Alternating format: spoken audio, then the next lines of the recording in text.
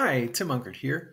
In this video, I thought it would be fun to recreate a fun math question I found on qmath.com and write that as a Python program. So this fun math question goes as follows. It's if 1 equals 3, 2 equals 3, 3 equals 5, 4 equals 4, 5 equals 4, then 6 equals what? Well, 6 equals 3 because 6 has 3 letters.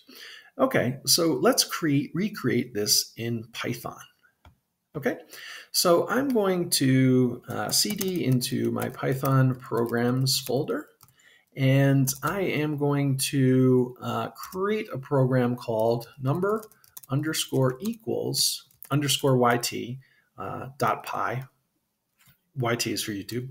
And because Halloween's coming up, let's do the Dracula color scheme, okay? And I'm going to create a class and call that class, let's call it number equals, okay? And we're going to instantiate that class. So we're going to take in the self and then the number, and we're going to set the number equal to, let's just set it equal to 1 as a default in case they don't actually specify. Okay, and then we'll say self.number equals number, and that's going to be all it for that function. And then we'll have another function or another method, and we're going to call this, let's call it number length, because that's really what it's returning. And we'll take in the self, and okay, so what we're going to do is we need to create an array from the number, okay? So to do that, what we're going to do is I'm going to create an array called number list, and I'm going to set that equal to an array where I say character for character in, then we're going to say self.number. And that's going to give me each letter in the array of the number written out as a word, okay? Now I want a variable to keep track of this. So I'm going to say this variable is x equals 0.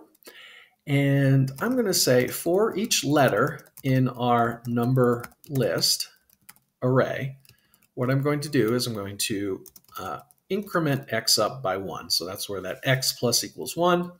And then at the end of this function, I'm just going to return, or at the end of this method, I'm going to return x. And that's going to be my class.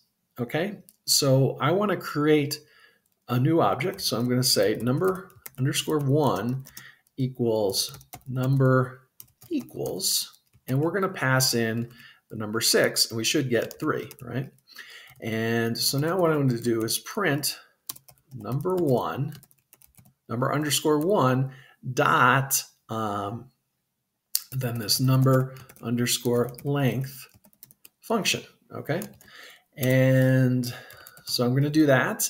And now what I'm going to do is run it. And let's do Python 3, and then the name of the file, number equals underscore yt.py. And we get 3 because our number 6 is 3 letters long. Cool. Okay. So the cool thing about this object-oriented programming is I can create another object. Let's call this number underscore 2. And that's going to be number equals. And this time, let's come up with a longer number, like 18. Okay. And we're going to save it. And then under that, let's print number 2 dot number length.